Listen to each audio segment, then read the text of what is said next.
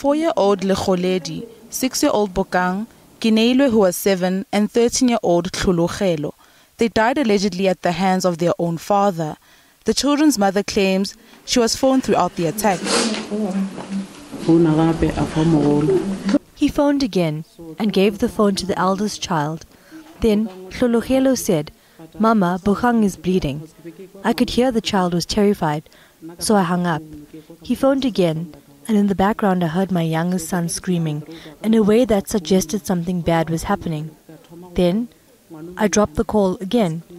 When he phoned again, I could hear the child groaning.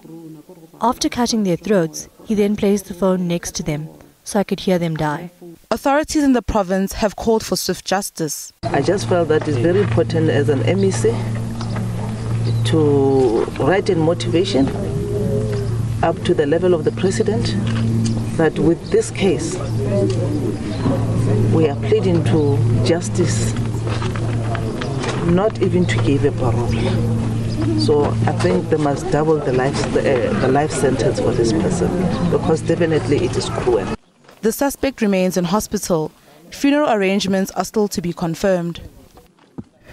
Staying in Limpopo, the violent protest by residents of Mapela against Anglo Plats outside Mokopane has entered its